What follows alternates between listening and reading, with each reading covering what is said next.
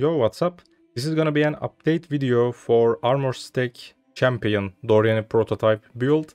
This is a build that I made maybe a month ago, maybe even a little bit more, I don't know. So I prepared this guide in 3.17 Arch Nemesis League. It is one of the most popular builds right now. People ask me questions every day, lots of people are playing because this is probably the most powerful melee build right now in the game. So you can immediately start this build with like 20, maybe 30 Exile of budget and just delete everything. Min-max obviously goes up to 100 Exile or even more if you can also afford a Mage Blood. Mage Blood is probably... so this is probably one of the builds that actually needs Mage Blood to min-max. Because permanent flask uptime means also permanent armor bonus on you. Because armor equal to DPS for this build. So that's why I'm going to talk about those in this video. This is going to be a short video. This is not a build guide. This is an update video for 3.18. I'm just going to explain what I changed about the build. Also, this version, do not even use Ashes of Stars. You don't need it. So that's why this is going to be cheaper to play right now. But obviously, again, if you can also afford the Mage Blood in the end, you are going to be unstoppable. So I got help from a friend and recorded the clips on his character because he was rank 1 player on leaderboard, but I believe he sold his build. Maybe I will also make one for my own character because this is a very fun build. So yeah, let's just explain what I did in 3.18. Also before that, the build guide, the original guide is in the description. You make sure you watch that, alright, if you are not familiar about the build. So again, you can just start with this build, playing this build with like 20, maybe 30 Exalt, and can achieve at least 20 million DPS and 89 resistances immediately. That is how powerful the build is. The character is obviously Duelist Champion. You can play any skill that can be used with swords. Most popular ones are Molten Strike and Lightning Strike. Molten Strike is the best for single target DPS. But Lightning Strike is a ranged skill and has a better mapping potential, so that is, I believe, a more popular one these days in Sentinel League. So yeah, Replica Dream Feather weapons still the same, armor stacking weapons, so that's why higher armor mean more DPS. That's also the reason Mage Blood is a best in slot item for this build. You can just do without Mage Blood on most builds, but if you want to min-max, Mage Blood is actually a very nice item for this build. Because you will have permanent armor buff on you, and these weapons will provide even more DPS all the time. You won't even miss single DPS, because every defensive flask is actually also offensive flask. That is what about the build. Steel Alpha Hull helmet, obviously, with +2 aura gems, that is nice. Those are still 2 Exalt, fairly cheap for this kind of powerful build. For Helm Enchant, Defiance Banner can be nice for any kind of skill. Let's say you can just switch gems. One day you can play Lightning Strike, the other day you can play Molten Strike, the other day you can play maybe Dual Strike, I don't know, Reeve, whatever you want with swords. So that's why the helmet makes you play flexible, that helmet enchant. But obviously if you want to min-max a Molten Strike, maybe obviously Molten Strike +2 projectiles, or if you want to play with Lightning Strike all the time, Lightning Strike Pierce. You can also get Pierce on the talent tree with the new jewel. I believe the name is Impossible Escape. The picture is going to be on the screen. You need to get an Acrobatics Keystone, that jewel, so you can actually get the nearby notables, even if your tree is not even there, That is what the jewel does. So there is actually piercing shots notable on the talent tree near Acrobatics. That is how you can actually get that on the talent tree without even needing the helmet enchant. These are all going to be in the path of building, by the way. Alright, so these are the new stuff for 3.18. I'm just going to explain those. But the armor still Dorian prototype, obviously. That what makes this build available, armor stacking. Because of this body armor, obviously you will die to lightning damage over time instantly, because we have minus lightning resist. So the enemy can also have minus lightning resist. So Uber Shaper, Uber Elder, and some of the new Arc Nemesis modifier rare monsters. Some of them actually has lightning degeneration effect. So these enemies will just kill you instantly if you get hit by their damage over time abilities. So Shaper's Laser, Uber Elders, again Shaper's Laser. So that Arc Nemesis mob, and I believe Mineral Pool's boss. There's a Sea Witch that shoots a lightning beam that is also lightning damage over time.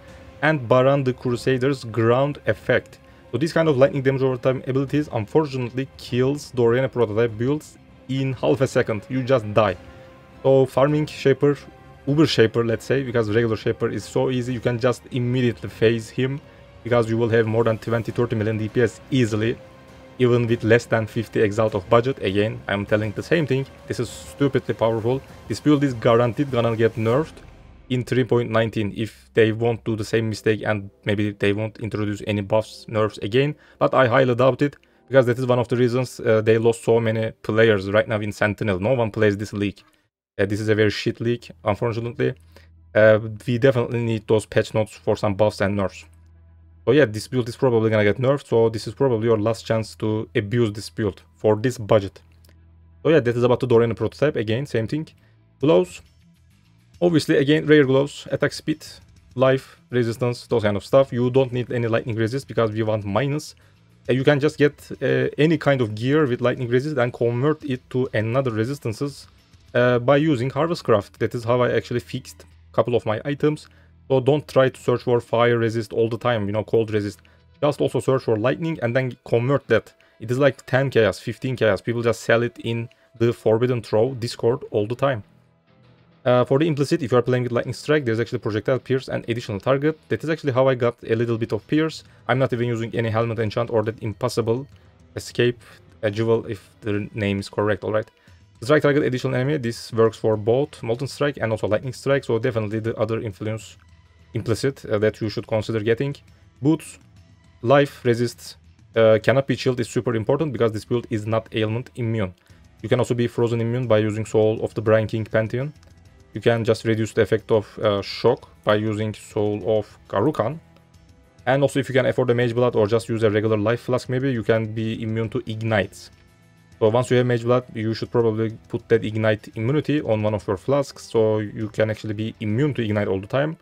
Or again, just use a Life Flask with Ignite removal. So those are your options. So you will technically be ailment immune almost, let's say, with this setup. For the boots implicit, you can put Action Speed, Avoid Poison, Avoid Bleed, Chaos Resist. I don't know, anything that you can think of. Maybe Sap Ground, Scorch Ground. No, Scorch doesn't work for this build because we do not penetrate. So anything that you can think of. Action Speed is probably one of the good ones.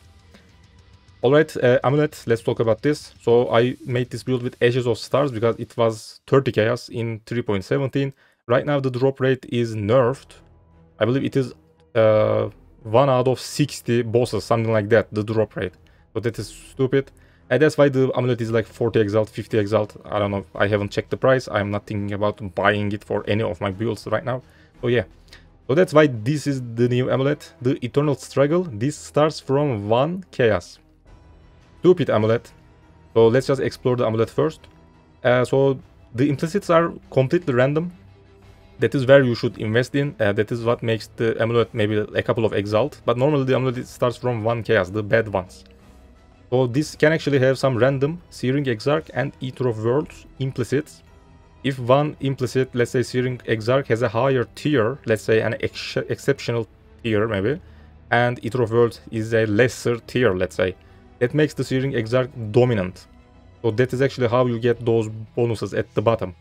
So our concern is Searing Exarch dominant, so we can actually kill enemies that has lower than 15% health. So this is actually a Culling Strike, but a 15% Culling Strike. Normally Culling Strike is 10%. So this is very nice for boss killing. So you want to buy an Amulet that has a dominant Searing Exarch implicit. So the best implicit that you can get for this build is effect of non-curse auras from your skills.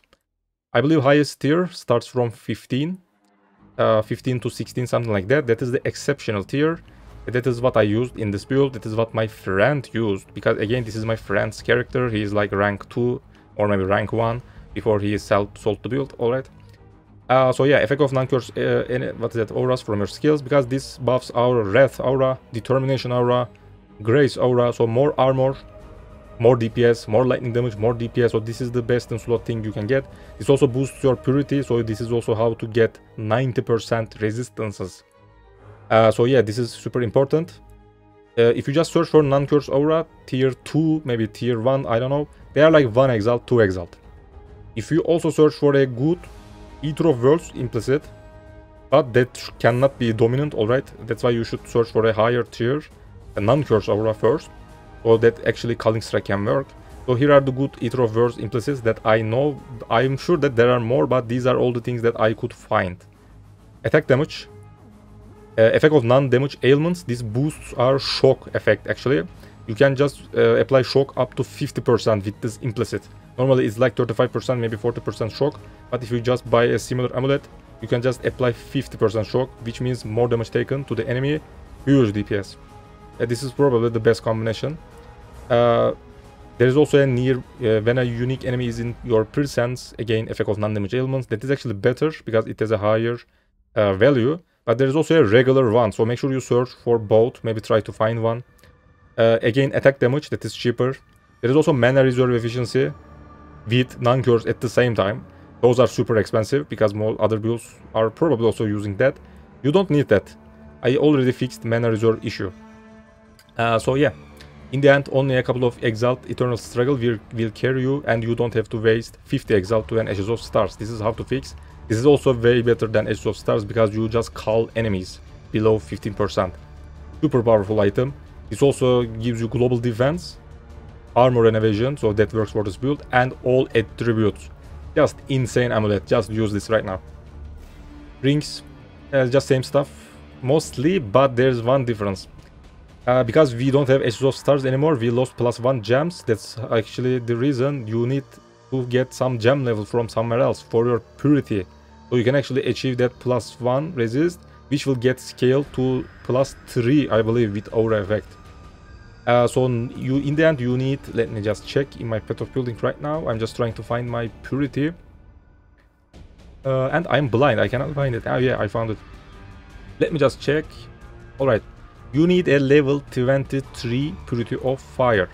So if you just buy a 21 Purity of Fire, it is like 10 chaos, I believe. You need at least +2 ring, you know, an unset ring. +2 level of socket gem. There's also +3, but you don't need it. It is a waste of money. So with +2 socketed gems, if you just socket in a 21 level purity, it is actually 23 level of purity of fire, which grants 5 additional maximum fire resist, which will get scaled to, I don't know how much, but you will have 90 fire resist in the end. Obviously, we are using Melding of the Flesh. Jewel, this is right now 3 Exalt. It is cheaper compared to 1 week earlier, maybe, because it was 7 Exalt. So this is right now super cheap compared to the last week, previous weeks. So with the combination of this, you can actually make your other resistances 90% cap. So once you just cap your cold resist, it is also going to be 90%. So this is how to achieve that maximum resist. This unset ring is important. The usual stats on rings are again life, missing resistances.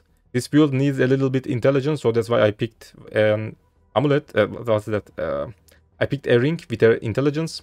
Amulet also provides intelligence, so it's going to be easy to cap your intelligence anyways. Elemental damage with attacks, and maybe minus mana cost of skills, those kind of stuff. Also, flat lightning damage helps a lot. Finally, yes, final item, belt. Again, if you just have a lower budget, 20 Exalt, 30 Exalt, just start with Immortal Flesh, 1 Alchemy Belt.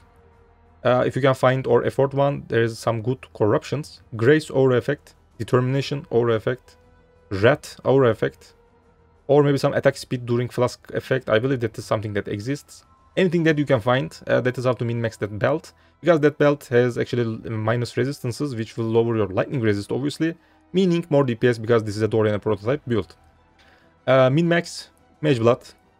This makes 4 magic utility flasks constantly apply their effects, meaning that our Granite, Jade, Basalt, and Stibnite flask are going to be up all the time, providing us huge armor all the time, armor equal to DPS.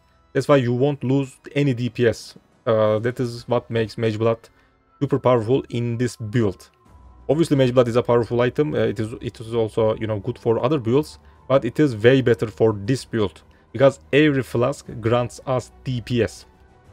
So yeah, let me just show you a little bit of stuff on the Path of Building, and that's gonna be it. So remember, if you played this build, or maybe you are trying to do it right now, I used some cluster jewels. I believe I deleted those with hit and run, and I don't know the other name. So some dual wield cluster jewels, alright? because the build is popular, those are right now 7, maybe 8 Exalt. We are not using those, obviously. I fixed that. We want Feed the Fury, Full the Fight, Martial Prowess, the usual stuff that most builds use. These are 1.5 Exalt. You want 2 of these. Feed Fury, Martial, where's that? Not this one, and yeah. Feed the Fury, Full the Fight, Martial Prowess. You want 2 of these. The reason for that is you get Feed the Fury, Life Leech, and damage. Martial Prowess, obviously attack damage, attack speed. This is important. You actually skip Fuel the Fight, so this saves you point. But you will say you didn't get any mana leech. That's why the other combination is different. This is again 1 Exalt. This is cheaper, by the way. Calamicious, Fuel the Fight, Martial Prowess. So without Feed to Fury, the jewels are actually cheaper because Feed to Fury is the best notable that you can get on any build. This one doesn't have that.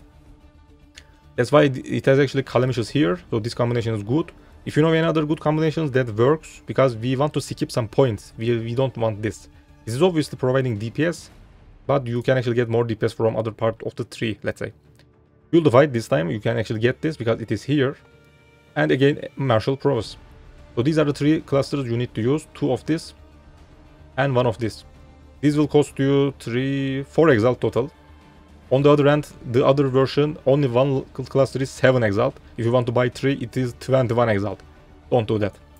This is how to play in 3.18. Simple as that. Again, introspections, these are super cheap, starts from 50 chaos. Just buy these with some resistances. If it has lightning resist, again go for Harvest Craft and change it. Most people don't know that you can actually change resistances on jewels. Yes, you can do that. Just buy convert lightning resist to cold or convert lightning resist to fire. So you can actually fix these resistances. Maybe try to put some attributes. You will mostly need intelligence. That is on my ring and unique amulet. Just same stuff, resist, damage, resist, chaos resist, damage, 2 points. Introspections, again 60 chaos. What else? Just the same stuff. Again, a brutal restraint. Just try to find a good one. It is in the path of building, obviously. If you are playing with Molten Strike or Lightning Strike, those are projectile skills, so having point blank actually provides good DPS. But if you are at lower level, feel free to skip this, because this is actually 1, 2, 3, 4, 5 points. If you are like 90 levels, don't get this. Once you are like 95, 96, also finish this part of the tree, because you have to equip all the clusters to feel strong actually, because Aura Effect provides huge armor and also 90 resistances. That's about it. I told at the start that this is not going to be a build guide, but I actually tried to go over everything. Again, this is where the impossible escape works with acrobatics, so you can actually get piercing shots. The jewel is going to be in the path of building. I still haven't added that, so the path of building is going to be updated once you are watching this video, you know, once you download the path of building link. One last thing, if you want to do that, if you are maybe a higher level, if you think you can skip some other stuff, I don't know, here is something that I saw people doing. They put Thread of Hope here, and they actually get this here, Graceful Assault, Onslaught Effect, and Evasion Armor during Onslaught. The Thread of Hope also actually provides minus resistances, so as you can see with Mage Blood, it is impossible to hit minus 200 resist. That is the minimum cap actually. So having some Thread of Hopes can actually provide you good DPS. If you have an Immortal Flesh with minus 25, it is gonna be, what's that, 146. With Thread of Hope, 165. I don't know, I've lost count. So yeah, less than 150. So consider getting a Thread of Hope maybe here. If you cannot find a good Brutal Restraint, because actually my jewel had Aura Effect in these. So yeah. So that's why you can actually skip these points for those kind of stuff. And that's about it. Yeah, one last question, because I showed this already. How are we gonna get Onslaught? I will also add that to the path of building that is not here right now. Onslaught implicit boots. It is a synthesized base. They are like 4 Exalt right now. I believe most people don't even know that those kind of boots actually exist. People just pay for, what are those? Onslaught rings. They are like 20 Exalt, but the boots are 4 Exalt. And boots are super easy to craft. Just use some resist essences, chaos resist especially. Just hit more resist maybe. And fix the prefixes with maybe Azelink research. veiled option, you know, just put life, move speed and craft the other one from the bench and bam, your boots are ready. It won't cost you 10 exalt. Because the base is already 4 or 5 exalt, the onslaught. Maybe you will just spam like 30-40 essences, which are like 1 chaos each, maybe 2 chaos each. Super easy to craft, guys. And that's gonna be in the path of building an onslaught boots. If you want to min-max the build, onslaught obviously provides move speed and attack speed. And again, if you also get a thread of hope here, that actually sees this notable. I'm not sure about the radius. Let's just also put that right now, and that's gonna be end of the video. Minus 20 obviously, because we want lower resistances. There is actually also a massive ring, but you don't need that, I believe. So let's do this. I believe we want very large. Let's check. Yeah. Alright. What is this? You can also get this, by the way. Armor, if you have been hit. Yeah, sounds about right.